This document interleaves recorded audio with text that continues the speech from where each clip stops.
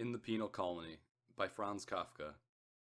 It's a remarkable piece of apparatus, said the officer to the explorer, and surveyed with a certain air of admiration the apparatus, which was after all quite familiar to him. The explorer seemed to have accepted merely out of politeness the commandant's invitation to witness the execution of a soldier condemned to death for disobedience and insulting behavior to a superior. Nor did the colony itself betray much interest in this execution, at least in the small sandy valley, a deep hollow surrounded on all sides by naked crags. There was no one present save the officer, the explorer, the condemned man, who was a stupid-looking, wide-mouthed creature with bewildered hair and face, and the soldier who held the heavy chain controlling the small chains locked on the prisoner's ankles, wrists, and neck, chains that were themselves attached to each other by communicating links. In any case, the condemned man looked so like a submissive dog that one might have thought he could be left to run free on the surrounding hills, and would only need to be whistled for when the execution was due to begin. The explorer did not much care about the apparatus and walked up and down behind the prisoner with almost visible indifference while the officer made the last adjustments, now creeping beneath the structure, which was bedded deep in the earth, now climbing a ladder to inspect its upper parts. These were tasks that might well have been left to a mechanic, but the officer performed them with great zeal. Whether because he was a devoted admirer of the apparatus, or because of other reasons, the work can be entrusted to no one else. "Ready now," he called at last and climbed down from the ladder. He looked uncommonly limp, breathed with his mouth wide open, and had tucked two fine ladies' handkerchiefs under the collar of his uniform. "These uniforms are too heavy for the tropics, surely," said the explorer, instead of making some inquiry about the apparatus, as the officer had expected.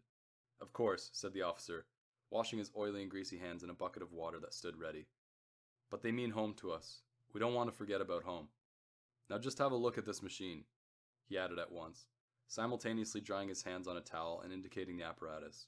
Up till now a few things still had to be set by hand, but from this moment it works all by itself. The explorer nodded and followed him. The officer, anxious to secure himself against all contingencies, said, "Things sometimes go wrong, of course. I hope that nothing goes wrong today, but we have to allow for the possibility. The machinery should go on working continuously for 12 hours, but if anything does go wrong, it will only be some small matter that can be set right at once. Won't you take a seat?" he asked finally, drawing a cane chair out from among a heap of them and offering it to the explorer, who could not refuse it. He was now sitting at the edge of a pit, into which he glanced for a fleeting moment. It was not very deep. On one side of the pit, the excavated soil had been piled up in a rampart. On the other side of it stood the apparatus. "I don't know," said the officer, "if the commandant has already explained this apparatus to you." The explorer waved one hand vaguely. The officer asked for nothing better, since now he could explain the apparatus himself. "This apparatus," he said, taking hold of a crank handle and leaning against it, "was invented by our former commandant. I assisted at the very earliest experiments and had a share in all the work until its completion, but the credit of inventing it belongs to him alone. Have you ever heard of our former commandant? No? Well, it isn't saying too much if I tell you that the organization of the whole penal colony is his work. We who were his friends knew even before he died that the organization of the colony was so perfect that his successor, even with 1,000 new schemes in his head, would find it impossible to alter anything, at least for many years to come. And our prophecy has come true. The new commandant has had to acknowledge its truth. A pity you never met the old commandant. But," the officer interrupted himself, "I am rambling on, and here stands his apparatus before us. It consists, as you see, of 3 parts. In the course of time, each of these parts has acquired a kind of popular nickname. The lower one is called the bed, the upper one the designer, and this one here in the middle that moves up and down is called the harrow." "The harrow?" asked the explorer. He had not been listening very attentively. The glare of the sun in the shadeless valley was altogether too strong. It was difficult to collect one's thoughts. All the more did he admire the officer, who, in spite of his tight-fitting full-dress uniform coat, amply befrogged and weighed down by epaulettes, was pursuing his subject with such enthusiasm and, besides talking, was still tightening a screw here and there with a spanner. As for the soldier, he seemed to be in much the same condition as the explorer. He had wound the prisoner's chain around both his wrists, propped himself on his rifle, let his head hang, and was paying no attention to anything. That did not surprise the explorer, for the officer was speaking French, and certainly neither the soldier nor the prisoner understood a word of French. It was all the more remarkable, therefore, that the prisoner was nonetheless making an effort to follow the officer's explanations. With a kind of drowsy persistence, he directed his gaze wherever the officer pointed a finger, and at the interruption of the explorer's question, he, too, as well as the officer, looked around. Yes, the harrow, said the officer. A good name for it. The needles are set in like the teeth of a harrow, and the whole thing works something like a harrow, although its action is limited to one place and contrived with much more artistic skill. Anyhow, you'll soon understand it. On the bed here, the condemned man is laid. I'm going to describe the apparatus first, before I set it in motion. Then you'll be able to follow the proceedings better. Besides, one of the cogwheels in the designer is badly worn. It creaks a lot when it's working. You can hardly hear yourself speak. Spare parts, unfortunately, are difficult to get here. Well, here is the bed, as I told you. It is completely covered with a layer of cotton wool. You'll find out why later. On this cotton wool, the condemned man is laid, face down, quite naked, of course. Here are straps for the hands, here for the feet, and here for the neck, to bind him fast. Here at the head of the bed, where the man, as I said, first lays down his face, in this little gag of felt, which can be easily regulated to go straight into his mouth. It is meant to keep him from screaming and biting his tongue. Of course the man is forced to take the felt into his mouth, for otherwise his neck would be broken by the strap. Is that cotton wool? Asked the explorer, bending forward. Yes, certainly, said the officer, with a smile. Feel it for yourself. He took the explorer's hand and guided it over the bed. It's specially prepared cotton wool, that's why it looks so different. I'll tell you presently what it's for. The explorer already felt a dawning interest in the apparatus. He sheltered his eyes from the sun with one hand and gazed up at the structure. It was a huge affair. The bed and the designer were of the same size and looked like two dark wooden chests. The designer hung about 2 meters above the bed. Each of them was bound at the corners with 4 rods of brass that almost flashed out rays in the sunlight. Between the chests shuttled the harrow on a ribbon of steel. The officer had scarcely noticed the explorer's previous indifference, but he was now well aware of his dawning interest, so he stopped explaining in order to leave a space of time for quiet observation. The condemned man imitated the explorer. Since he could not use a hand to shelter his eyes, he gazed upwards without shade. Well, the man lies down, said the explorer, leaning back in his chair and crossing his legs. Yes, said the officer, pushing his cap back a little and passing one hand over his heated face. Now listen. Both the bed and the designer have an electric battery each. The bed needs one for itself, the designer for the harrow. As soon as the man is strapped down, the bed is set in motion. It quivers in minute, very rapid vibrations, both from side to side and up and down.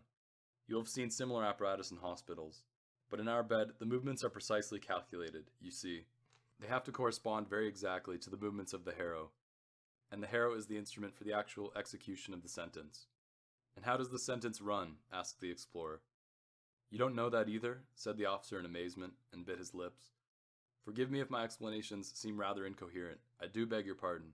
You see, the commandant always used to do the explaining, but the new commandant shirks this duty. Yet that such an important visitor. The explorer tried to deprecate the honor with both hands. The officer, however, insisted that such an important visitor should not even be told about the kind of sentence we pass in a new development, which... He was just on the point of using strong language, but checked himself and said only, I was not informed. It is not my fault. In any case, I'm certainly the best person to explain our procedure, since I have here, he patted his breast pocket, the relevant drawings made by our former commandant. The commandant's own drawings? Asked the explorer. Did he combine everything in himself, then? Was he soldier, judge, mechanic, chemist, and draftsman? Indeed he was, said the officer, nodding assent, with a remote, glassy look. Then he inspected his hands critically. They did not seem clean enough to him for touching the drawings, so he went over to the bucket and washed them again. Then he drew out a small leather wallet and said, Our sentence does not sound severe. Whatever commandant the prisoner has disobeyed is written upon his body by the harrow. The prisoner, for instance, the officer indicated the man, will have written on his body, Honor thy superiors. The explorer glanced at the man. He stood, as the officer pointed him out, with bent head, apparently listening with all his ears in an effort to catch what was being said. Yet the movement of his blubber lips, closely pressed together, showed clearly that he could not understand a word. Many questions were troubling the explorer, but at the sight of the prisoner he asked only, Does he know his sentence? No, said the officer, eager to go on with his exposition, but the explorer interrupted him. He doesn't know the sentence that has been passed on him? No, said the officer again. pausing a moment as if to let the explorer elaborate his question, and then said, "There would be no point in telling him. He'll learn it on his body." The explorer intended to make no answer, but he felt the prisoner's gaze turned on him. It seemed to ask if he approved such goings-on. So he bent forward again, having already leaned back in his chair, and put another question. "But surely he knows that he has been sentenced." "Nor that either," said the officer, smiling at the explorer, as if expecting him to make further surprising remarks. "No," said the explorer, wiping his forehead. "Then he can't know either whether his defense was effective." "He has had no chance of putting up a defense," said the officer, turning his eyes away as if speaking to himself, and so sparing the explorer the shame of hearing self-evident matters explained. "But he must have had some chance of defending himself," said the explorer, and rose from his seat. The officer realized that he was in danger of having his exposition of the apparatus held up for a long time. So he went up to the explorer, took him by the arm, waved a hand toward the condemned man, who was standing very straight now that he had so obviously become the center of attention. The soldier had also given the chain a jerk, and said, "This is how the matter stands. I have been appointed judge in this penal colony, despite my youth, for I was the former commandant's assistant in all penal matters, and know more about the apparatus than anyone. My guiding principle is this: guilt is never to be doubted. Other courts cannot follow that principle, for they consist of several opinions and have higher courts to scrutinize them. That is not the case here, or at least, it was not the case in the former commandant's time. The new man has certainly shown some inclination to interfere with my judgments, but so far I have succeeded in defending him off and will go on succeeding. You wanted to have the case explained. It is quite simple, like all of them.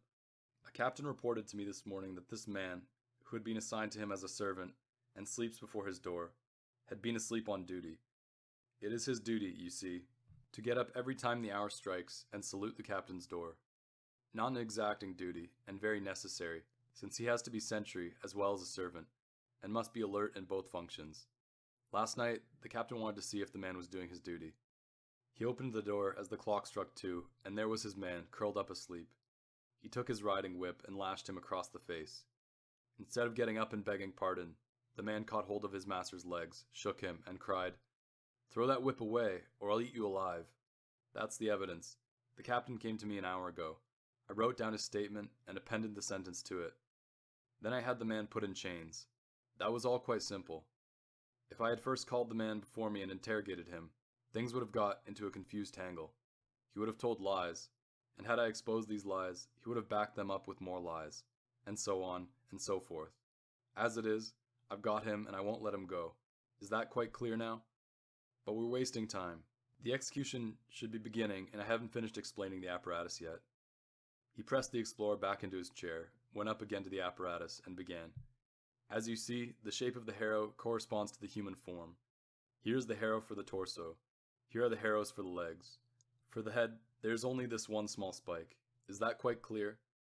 He bent amiably forward toward the explorer, eager to provide the most comprehensive explanations. The explorer considered the harrow with a frown. The explanation of the judicial procedure had not satisfied him. He had to remind himself that this was in any case a penal colony where extraordinary measures were needed, and that military discipline must be enforced to the last. He also felt that some hope might be set on the new commandant, who was apparently of a mind to bring in, although gradually, a new kind of procedure which the officer's narrow mind was incapable of understanding. This train of thought prompted his next question. "Will the commandant attend the execution?" "It is not certain," said the officer, wincing at the direct question, and his friendly expression darkened. "That is just why we have to lose no time. Much as I dislike it, I shall have to cut my explanations short. But of course tomorrow, when the apparatus has been cleaned. Its one drawback is that it gets so messy. I can recapitulate all the details. For the present, then, only the essentials. When the man lies down on the bed and it begins to vibrate, the harrow is lowered onto his body. It regulates itself automatically so that the needles barely touch his skin. Once contact is made, the steel ribbon stiffens immediately into a rigid band. And then the performance begins. An ignorant onlooker would see no difference between one punishment and another. The harrow appears to do its work with uniform regularity. As it quivers, its points pierce the skin of the body, which is itself quivering from the vibration of the bed. So that the actual progress of the sentence can be watched, the harrow is made of glass. Getting the needles fixed in the glass was a technical problem, but after many experiments we overcame the difficulty. No trouble was too great for us to take, you see. And now anyone can look through the glass and watch the inscription taking form on the body. Wouldn't you care to come a little nearer and have a look at the needles? The explorer got up slowly, walked across, and bent over the harrow. You see, said the officer, there are two kinds of needles arranged in multiple patterns. Each long needle has a short one beside it. The long needle does the writing, and the short needle sprays a jet of water to wash away the blood and keep the inscription clear. Blood and water together are then conducted here through small runnels into this main runnel, and down a waste pipe into the pit. With his finger, the officer traced the exact course taken by the blood and water. To make the picture as vivid as possible, he held both hands below the outlet of the waste pipe, as if to catch the outflow, and when he did this, the explorer drew back his head and, feeling behind him with one hand, sought to return to his chair. To his horror, he found that the condemned man, too, had obeyed the officer's invitation to examine the harrow at close quarters and had followed him. He had pulled forward the sleepy soldier with the chain and was bending over the glass. One could see that his uncertain eyes were trying to perceive what the two gentlemen had been looking at, but since he had not understood the explanation, he could not make head or tail of it. He was peering this way and that way. He kept running his eyes along the glass. The explorer wanted to drive him away, since what he was doing was probably culpable. But the officer firmly restrained the explorer with one hand, and with the other took a clod of earth from the rampart and threw it at the soldier. He opened his eyes with a jerk, saw what the condemned man had dared to do, let his rifle fall, dug his heels into the ground, dragged his prisoner back so that he stumbled and fell immediately, and then stood looking down at him, watching him struggling and rattling in his chains. "Set him on his feet," yelled the officer, for he noticed that the explorer's attention was being too much distracted by the prisoner. In fact, he was even leaning right across the harrow, without taking any notice of it, intent only on finding out what was happening to the prisoner. "Be careful with him," cried the officer again. He ran around the apparatus, himself caught the condemned man under the shoulders, and with the soldier's help got him up on his feet, which kept slithering from under him. "Now I know all about it," said the explorer as the officer came back to him. "All except the most important thing," he answered, seizing the explorer's arm and pointing upwards. "In the designer are all the cogwheels that control the movements of the harrow, and this machinery is regulated according to the inscription demanded by the sentence. I am still using the guiding plans drawn by the former commandant. Here they are." He extracted some sheets from the leather wallet. "But I'm sorry I can't let you handle them. They are my most precious possession. Just take a seat and I'll hold them in front of you like this. Then you'll be able to see everything quite well." He spread out the first sheet of paper. The explorer would have liked to say something appreciative, but all he could see was a labyrinth of lines crossing and recrossing each other, which covered the paper so thickly that it was difficult to discern the blank spaces between them. "Read it," said the officer. "I can't," said the explorer. "Yet it's clear enough," said the officer. "It's very ingenious," said the explorer evasively, "but I can't make it out." "Yes," said the officer with a laugh, putting the paper away again. "It's no calligraphy for school children. It needs to be studied closely. I'm quite sure that in the end you would understand it too. Of course the script can't be a simple one. It's not supposed to kill a man straight off, but only after an interval of, on an average, 12 hours. The turning point is reckoned to come at the 6th hour, so there have to be lots and lots of flourishes around the actual script. The script itself runs around the body only in a narrow girdle. The rest of the body is reserved for the embellishments. Can you appreciate now the work accomplished by the harrow and the whole apparatus? Just watch it." He ran up the ladder, turned a wheel, called down, "Look out! Keep to one side!" and everything started working. If the wheel had not creaked, it would have been marvelous. The officer, as if surprised by the noise of the wheel, shook his fist at it, then spread out his arms in excuse to the explorer, and climbed down rapidly to peer at the working of the machine from below. Something perceptible to no one save himself was still not in order. He clambered up again, did something with both hands in the interior of the designer, then slid down one of the rods, instead of using the ladder, so as to get down quicker, and with the full force of his lungs, to make himself heard at all in the noise, yelled in the explorer's ear, "Can you follow it? The harrow is beginning to write. When it finishes the first draft of the inscription on the man's back, the layer of cotton wool begins to roll and slowly turns the body over, to give the harrow fresh space for writing. Meanwhile, the raw part that has been written on lies on the cotton wool, which is specially prepared to staunch the bleeding, and so makes all ready for a new deepening of the script. Then these teeth at the edge of the harrow, as the body turns further around, tear the cotton wool away from the wounds, throw it into the pit, and there is more work for the harrow. So it keeps on writing deeper and deeper for the whole 12 hours. The first 6 hours, the condemned man stays alive almost as before. He suffers only pain. After 2 hours, the felt gag is taken away, for he has no longer strength to scream. Here, into this electrically heated basin at the head of the bed, some warm rice pap is poured, from which the man, if he feels like it, can take as much as his tongue can lap. No one of them ever misses the chance. I can remember none, and my experience is extensive. Only about the 6th hour does the man lose all desire to eat. I usually kneel down here at that moment and observe what happens. The man rarely swallows his last mouthful. He only rolls it around his mouth and spits it out into the pit. I have to duck just then, or he would spit it in my face. But how quiet he grows at just about the 6th hour.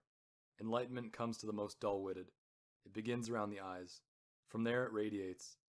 A moment that might tempt one to get under the harrow oneself. Nothing more happens than that the man begins to understand the inscription.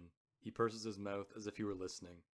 You have seen how difficult it is to decipher the script with one's eyes, but our man deciphers it with his wounds. To be sure, that is a hard task. He needs 6 hours to accomplish it. By that time the harrow has pierced him quite through and casts him into the pit, where he pitches down upon the blood and water and the cotton wool. Then the judgment has been fulfilled, and we, the soldier and I, bury him. The explorer has inclined his ear to the officer, and with his hands in his jacket pockets, watched the machine at work. The condemned man watched it too, but uncomprehendingly. He bent forward a little and was intent on the moving needles when the soldier, at a sign from the officer, slashed through his shirt and trousers from behind with a knife, so that they fell off. He tried to catch at his falling clothes to cover his nakedness, but the soldier lifted him into the air and shook the last remnants from him. The officer stopped the machine, and in the sudden silence, the condemned man was laid under the harrow. The chains were loosened and the straps fastened on instead. In the first moment, that seemed almost a relief to the prisoner. And now the harrow was adjusted a little lower, since he was a thin man. When the needle points touched him, a shudder ran over his skin. While the shoulder was busy strapping his right hand, he flung out his left hand blindly, but it happened to be in the direction toward where the explorer was standing. The officer kept watching the explorer sideways, as if seeking to read from his face the impression made on him by the execution, which had been at least cursorily explained to him. The wrist strap broke. Probably the soldier had drawn it too tight. The officer had to intervene. The soldier held up the broken piece of strap to show him. So the officer went over to him and said, his face still turned toward the explorer, "This is a very complex machine. It can't be helped that things are breaking or giving way here and there. But one must not thereby allow oneself to be diverted in one's general judgment. In any case, the strap is easily made good. I shall simply use a chain.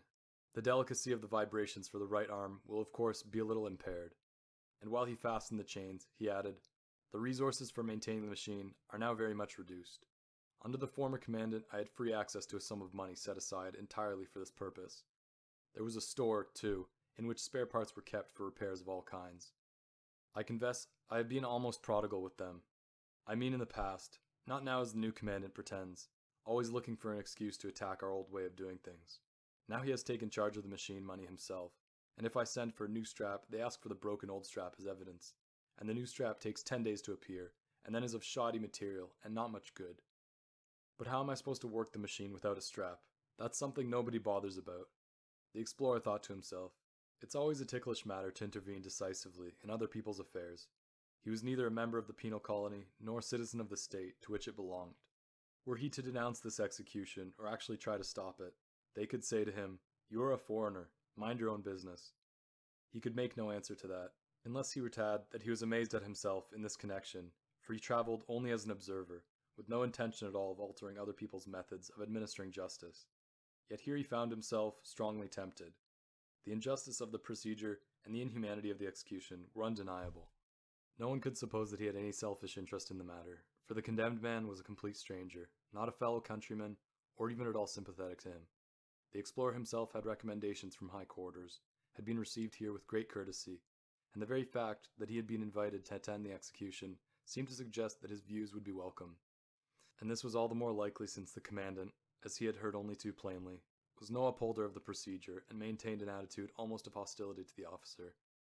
At that moment the explorer heard the officer cry out in rage. He had just, with considerable difficulty, forced the felt gag into the condemned man's mouth, when the man in an irresistible access of nausea shut his eyes and vomited. Hastily the officer snatched him away from the gag and tried to hold his head over the pit, but it was too late. The vomit was running all over the machine. "It's all the fault of the commandant," cried the officer, senselessly shaking the brass rods in front. "The machine is befouled like a pigsty." With trembling hands he indicated to the explorer what had happened.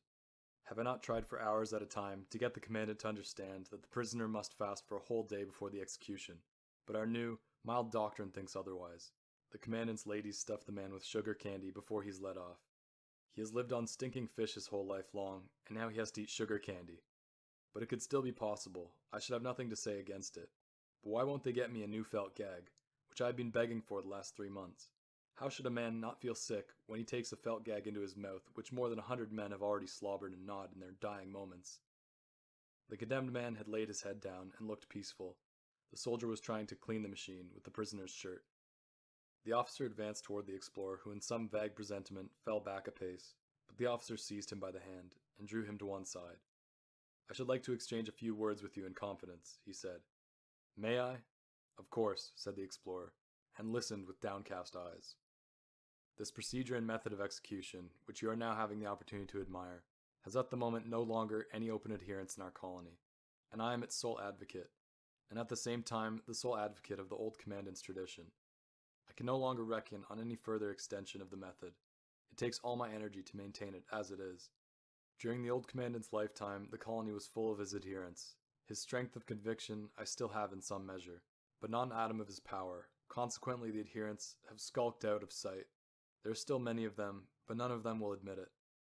If you were to go into the tea house today, on execution day, and listen to what is being said, you would perhaps hear only ambiguous remarks.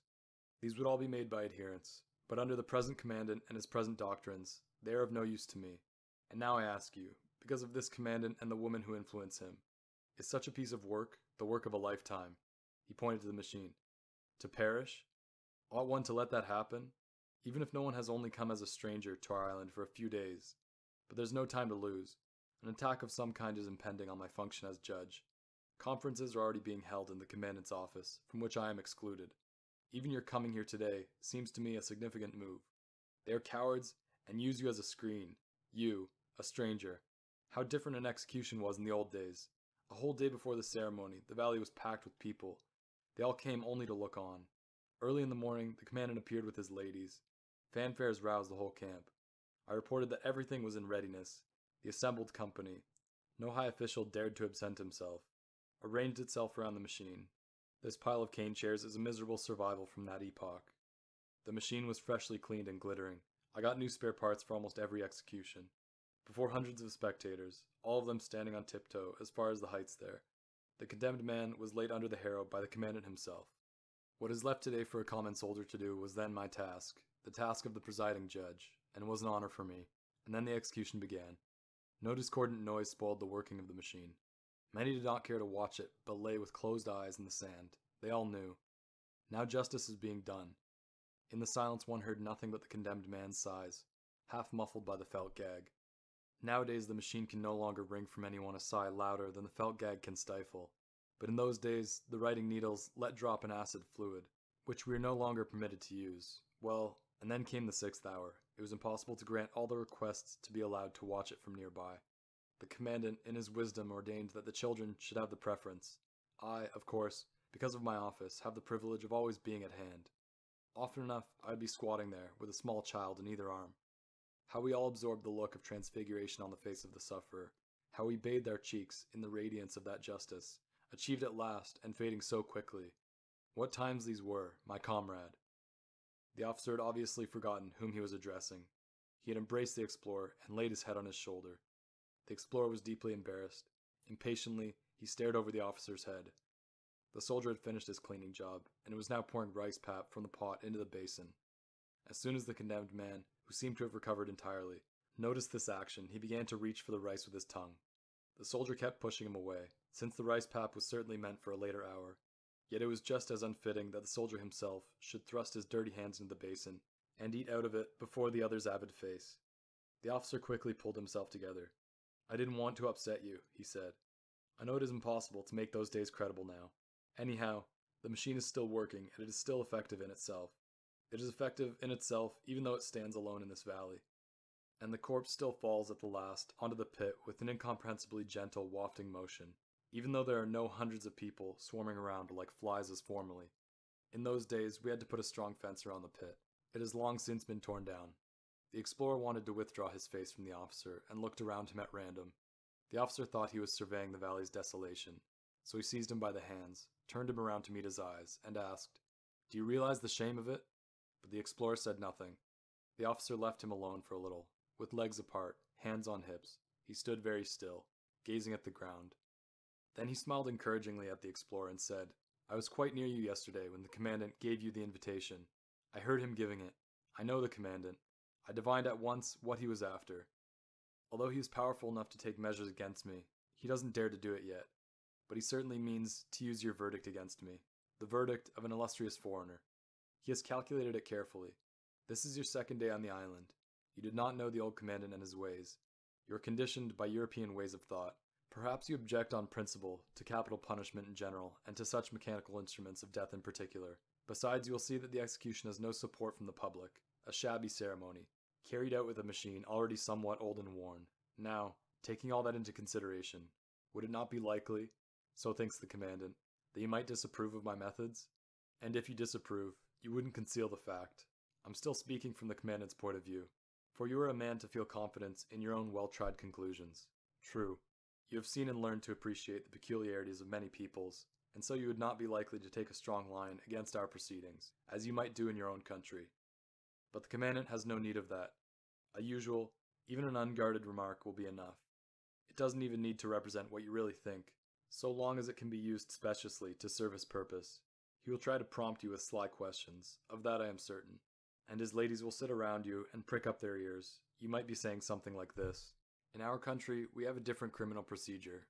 Or, "In our country, the prisoner is interrogated before he is sentenced." Or, "We haven't used torture since the Middle Ages."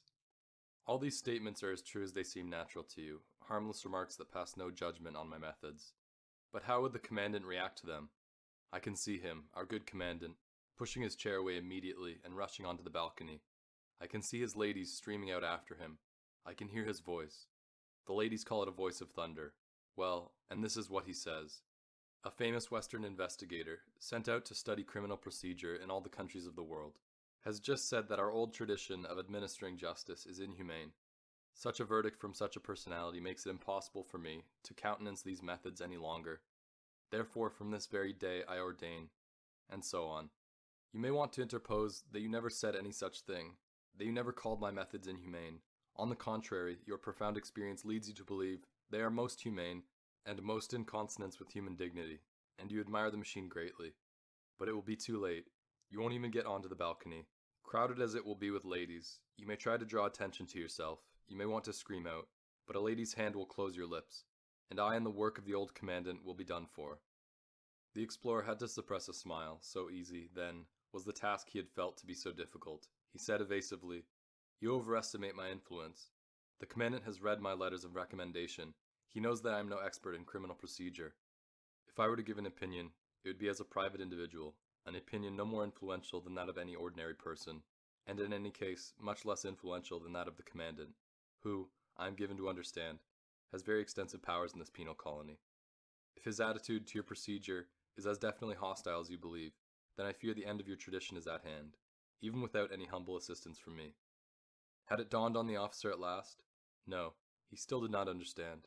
He shook his head emphatically, glanced briefly around at the condemned man and the soldier, who both flinched away from the rice, came close up to the explorer, and without looking at his face but fixing his eye on some spot on his coat, said in a lower voice than before, "You don't know the commandant.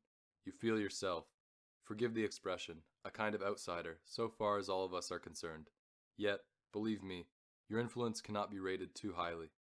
I was simply delighted when I heard that you were to attend the execution all by yourself. The commandant arranged it to aim a blow at me, but I shall turn it to my advantage, without being distracted by lying whispers and contemptuous glances, which could not have been avoided had a crowd of people attended the execution. You have heard my explanations, seen the machine, and are now in course of watching the execution. You have doubtless already formed your own judgment. If you still have some small uncertainties, the sight of the execution will resolve them. And now I make this request to you. Help me against the commandant." The explorer would not let him go on. "How could I do that?" he cried.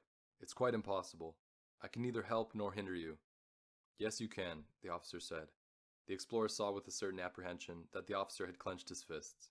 "Yes, you can," repeated the officer, still more insistently. "I have a plan that is bound to succeed. You believe your influence is insufficient. I know that it is sufficient. But even granted that you are right, is it not necessary, for the sake of preserving this tradition, to try even what might prove insufficient? Listen to my plan, then. The first thing necessary for you to carry it out is to be as reticent as possible today regarding your verdict on these proceedings. Unless you are asked a direct question, you must say nothing at all. But what you do say must be brief and general. Let it be remarked that you would prefer not to discuss the matter, that you are out of patience with it, that if you were to let yourself go, you would use strong language. I don't ask you to tell any lies. By no means. You should give only curt answers, such as, yes, I saw the execution, or, yes, I had it explained to me. Just that, nothing more. There are grounds enough for any impatience you betray, although not such as will occur to the commandant. Of course, he will mistake your meaning and interpret it to please himself. That's what my plan depends on. Tomorrow in the commandant's office, there's to be a large conference of all the high administrative officials, the commandant presiding. Of course, the commandant is the kind of man to have turned these conferences into public spectacles. He has had a gallery built that is always packed with spectators. I'm compelled to take part in the conferences, but they make me sick with disgust now. Now, whatever happens, you will certainly be invited to this conference. If you behave today as I suggest, the invitation will become an urgent request. But if, for some mysterious reason, you're not invited, you'll have to ask for an invitation. There's no doubt of your getting it then. So tomorrow you're sitting in the commandant's box with the ladies. He keeps looking up to make sure you're there. After various trivial and ridiculous matters, brought in merely to impress the audience, mostly harbor works, nothing but harbor works, our judicial procedure comes up for discussion too. If the commandant doesn't introduce it, or not soon enough, I'll see that it's mentioned. I'll stand up and report that today's execution has taken place. Quite briefly, only a statement. Such a statement is not usual, but I shall make it. The commandant thanks me, as always, with an amiable smile, and then he can't restrain himself. He seizes the excellent opportunity. It has just been reported, he will say, or other words to that effect, that an execution has taken place. I should like merely to add that this execution was witnessed by the famous explorer who has, as you all know, honored our colony so greatly by his visit to us. His presence at today's session of our conference also contributes to the importance of this occasion. Should we not now ask the famous explorer to give us his verdict on our traditional mode of execution and the procedure that leads up to it? Of course there is loud applause, general agreement. I am more insistent than anyone. The commandant bows to you and says, "Then in the name of the assembled company, I put the question to you." And now you advance to the front of the box. Lay your hands where everyone can see them, or the ladies will catch them and press your fingers. And then at last you can speak out. I don't know how I'm going to endure the tension of waiting for that moment. Don't put any restraint on yourself when you make your speech. Publish the truth aloud. Lean over the front of the box. Shout. Yes, indeed. Shout your verdict. Your unshakable conviction at the commandant. Yet perhaps you wouldn't care to do that. It's not in keeping with your character. In your country perhaps people do these things differently. Well, that's all right too. That will be quite as effective. Don't even stand up. Just say a few words, even in a whisper, so that only the officials beneath you will hear them. That will be quite enough. You don't even need to mention the lack of public support for the execution, the creaking wheel, the broken strap, the filthy gag of felt. No, I'll take that all upon me, and, believe me, if my indictment doesn't drive him out of the conference hall, it will force him to his knees to make the acknowledgement. Old Commandant, I humble myself before you. That is my plan. Will you help me to carry it out? But of course you are willing. What is more, you must. And the officer seized the explorer by both arms and gazed, breathing heavily, into his face. He had shouted the last sentence so loudly that even the soldier and the condemned man were startled into attending. They had not understood a word, but they stopped eating and looked over the explorer, chewing their previous mouthfuls. From the very beginning the explorer had no doubt about what answer he must give. In his lifetime he had experienced too much to have any uncertainty here. He was fundamentally honorable and unafraid. And yet now, facing the soldier and the condemned man, he did hesitate, for as long as it took to draw one breath. At last, however, he said, as he had to, "No." The officer blinked several times but did not turn his eyes away. "Would you like me to explain?" asked the explorer. The officer nodded wordlessly. "I do not approve of your procedure," said the explorer then, "even before you took me into your confidence. Of course I shall never in any circumstances betray your confidence. I was already wondering whether it would be my duty to intervene and whether my intervention would have the slightest chance of success. I realized to whom I ought to turn. To the commandant, of course. You have made that fact even clearer, but without having strengthened my resolution. On the contrary, your sincere conviction has touched me, even though it cannot influence my judgment." The officer remained mute, turned to the machine, caught hold of a brass rod, and then, leaning back a little, gazed at the designer as if to assure himself that all was in order. The soldier and the condemned man seemed to have come to some understanding. The condemned man was making signs to the soldier, difficult though his movements were because of the tight straps. The soldier was bending down to him. The condemned man whispered something, and the soldier nodded. The explorer followed the officer and said, "You don't know yet what I mean to do. I shall tell the commandant what I think of the procedure, certainly, but not at a public conference, only in private. Nor shall I stay here long enough to attend any conference. I'm going away early tomorrow morning, or at least embarking on my ship." It did not look as if the officer had been listening. "So you did not find the procedure convincing," he said to himself, and smiled, as an old man smiles at childish nonsense, and yet pursues his own meditations behind the smile. "Then the time has come," he said at last, and suddenly looked at the explorer with bright eyes that held some challenge, some appeal for cooperation. "The time for what?" asked the explorer uneasily, but got no answer. "You are free," said the officer to the condemned man in the native tongue. The man did not believe it at first. "Yes, you are set free," said the officer. For the first time the condemned man's face woke to real animation. Was it true? Was it only a caprice of the officer's, that might change again? Had the foreign explorer begged him off? What was it? One could read these questions on his face, but not for long. Whatever it might be, he wanted to be really free if he might, and he began to struggle so far as the harrow permitted him. "You'll burst my straps," cried the officer. "Lie still. We'll soon loosen them." And signing the soldier to help him, he set about doing so. The condemned man laughed wordlessly to himself. Now he turned his face left toward the officer, now right toward the soldier. Nor did he forget the explorer. "Draw him out," ordered the officer. Because of the harrow, this had to be done with some care. The condemned man had already torn himself a little in the back through his impatience. From now on, however, the officer paid hardly any attention to him. He went up to the explorer, pulled out the small leather wallet again, turned over the papers in it, found the one he wanted, and showed it to the explorer. "Read it," he said. "I can't," said the explorer. "I told you before that I can't make out these scripts." "Try taking a close look at it," said the officer, and came quite near to the explorer, so that they might read it together.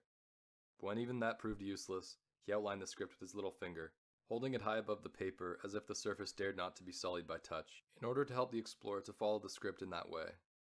The explorer did make an effort, meaning to please the officer in this respect at least, but he was quite unable to follow. Now the officer began to spell it, letter by letter, and then read out the words. "Be just," is what is written there, he said. "Surely you can read it now." The explorer bent so close to the paper that the officer feared he might touch it, and drew it further away. The explorer made no remark. Yet it was clear that he still could not decipher it. "Be just," is what is written here, said the officer once more. "Maybe," said the explorer. "I'm prepared to believe you." "Well, then," said the officer, at least partly satisfied, and climbed up the ladder with the paper. Very carefully he laid it inside the designer, and seemed to be changing the disposition of all the cogwheels. It was a troublesome piece of work, and must have involved wheels that were extremely small, for sometimes the officer's head vanished altogether from sight inside the designer, so precisely did he have to regulate the machinery. The explorer down below watched the labor interruptedly. His neck grew stiff, and his eyes smarted from the glare of sunshine over the sky. The soldier and the condemned man were now busy together. The man's shirt and trousers, which were already lying in the pit, were fished out by the point of the soldier's bayonet. The shirt was abominably dirty, and its owner washed it in the bucket of water. When he put on the shirt and trousers, both he and the soldier could not help guffawing, for the garments were of course slit up behind. Perhaps the condemned man felt it incumbent on him to amuse the soldier. He turned around and around in his slashed garments before the soldier, who squatted on the ground beating his knees with mirth. All the same, they presently controlled their mirth out of respect for the gentleman. When the officer had at length finished his task aloft, he surveyed the machinery in all its detail once more, with a smile, but this time shut the lid of the designer, which had stayed open till now, climbed down, looked into the pit, and then at the condemned man, noting with satisfaction that the clothing had been taken out, then went over to wash his hands in the water bucket, perceived too late that it was disgustingly dirty, was unhappy because he could not wash his hands, in the end thrust them into the sand. This alternative did not please him, but he had to put up with it, then stood upright and began to unbutton his uniform jacket. As he did this, the two ladies' handkerchiefs he had tucked under his collar fell into his hands. "Here are your handkerchiefs," he said, and threw them to the condemned man. And to the explorer he said in explanation, "A gift from the ladies." In spite of the obvious haste with which he was discarding first his uniform jacket and then all his clothing, he handled each garment with loving care. He even ran his fingers caressingly over the silver lace on the jacket and shook a tassel into place. This loving care was certainly out of keeping with the fact that as soon as he had a garment off, he flung it at once with a kind of unwilling jerk into the pit. The last thing left to him was his short sword with the sword belt. He drew it out of the scabbard, broke it, then gathered all together, the bits of the sword, the scabbard, and the belt, and flung them so violently down that they clattered into the pit. Now he stood naked there. The explorer bit his lips and said nothing. He knew very well what was going to happen, but he had no right to obstruct the officer in anything. If the judicial procedure which the officer cherished were really so near its end, possibly as a result of his own intervention, as to which he felt himself pledged, then the officer was doing the right thing. In his place, the explorer would not have acted otherwise. The soldier and the condemned man did not understand at first what was happening. At first they were not even looking on. The condemned man was gleeful at having got the handkerchiefs back, but he was not allowed to enjoy them for long, since the soldier snatched them with a sudden, unexpected grab. Now the condemned man in turn was trying to twitch them from under the belt, where the soldier had tucked them, but the soldier was on his guard, so they were wrestling, half in jest. Only when the officer stood quite naked was their attention caught. The condemned man especially seemed struck with the notion that some great change was impending. What had happened to him was now going to happen to the officer, perhaps even to the very end. Apparently the foreign explorer had given the order for it, so this was revenge. Although he himself had not suffered to the end, he was to be revenged to the end. A broad, silent grin now appeared on his face and stayed there all the rest of the time. The officer, however, had turned to the machine. It had been clear enough previously that he understood the machine well, but now it was almost staggering to see how he managed it and how it obeyed him. His hand had only to approach the harrow for it to rise and sink several times till it was adjusted to the right position for receiving him.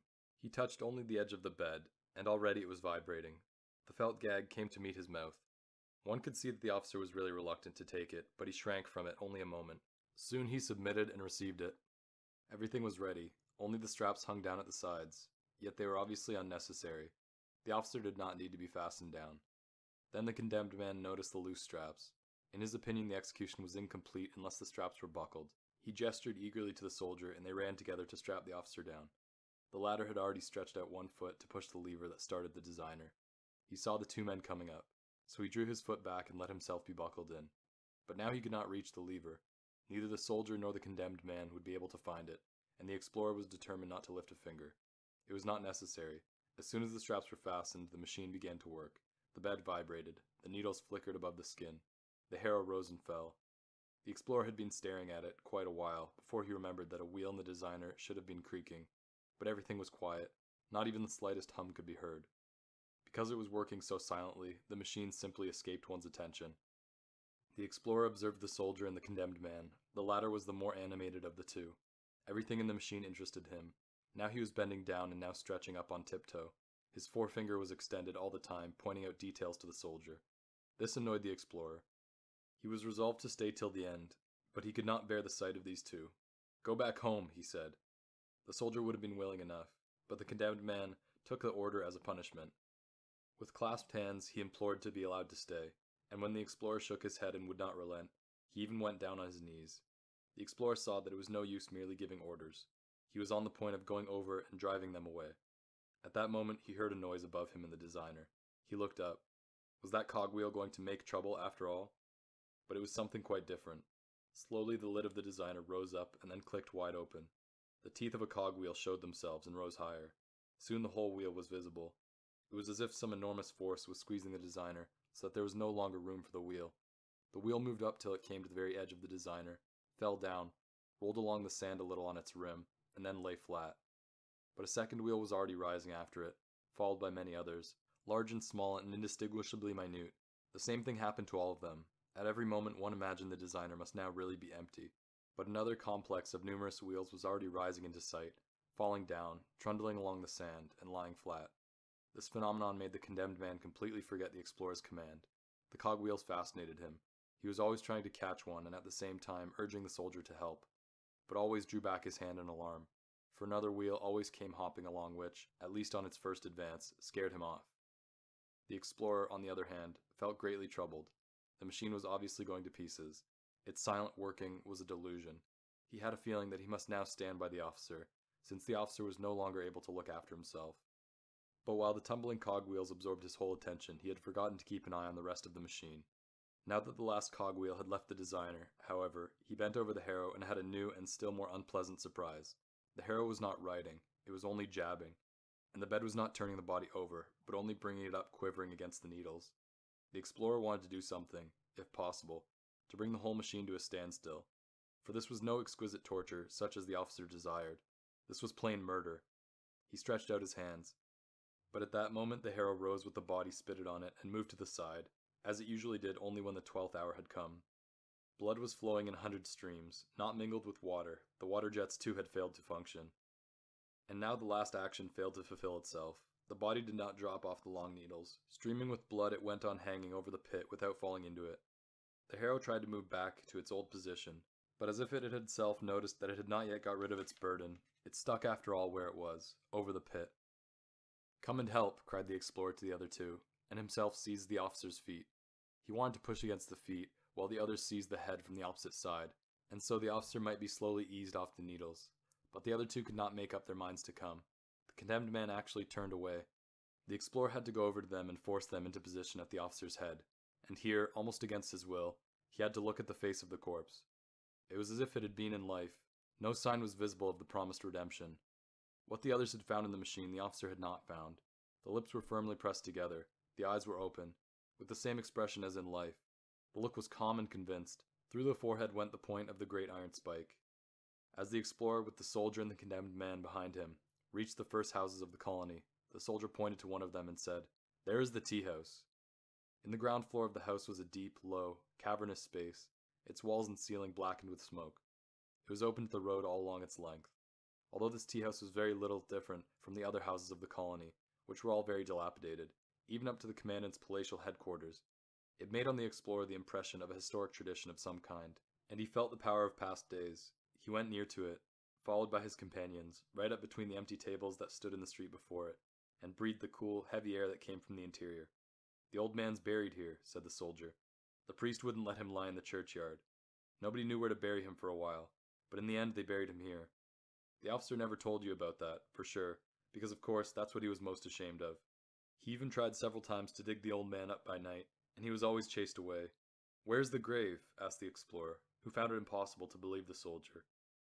At once both of them, the soldier and the condemned man, ran before him pointing with outstretched hands in the direction where the grave should be. They led the explorer right up to the back wall, where guests were sitting at a few tables.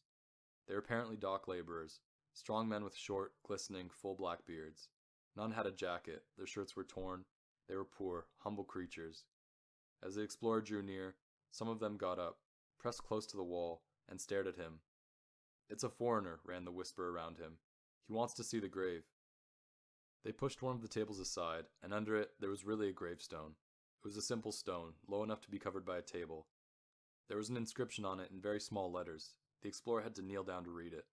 This was what it said: "Here rests the old commandant. His adherents, who now must be nameless, have dug this grave and set up this stone. There is a prophecy that after a certain number of years the commandant will rise again and lead his adherents from this house to recover the colony. Have faith and wait." When the explorer had read this and risen to his feet, he saw all the bystanders around him smiling, as if they too had read the inscription, had found it ridiculous, and were expecting him to agree with them. The explorer ignored this, distributed a few coins among them, waiting till the table was pushed over the grave again, quitted the tea-house, and made for the harbor. The soldier and the condemned man had found some acquaintances in the tea-house, who detained them, but they must have soon shaken them off, for the explorer was only halfway down the long flight of steps leading to the boats when they came rushing after him. Probably they wanted to force him at the last minute to take them with him. While he was bargaining below with a ferryman to row him to the steamer, the two of them came headlong down the steps, in silence, for they did not dare to shout. But by the time they reached the foot of the steps, the explorer was already in the boat, and the ferryman was just casting off from the shore.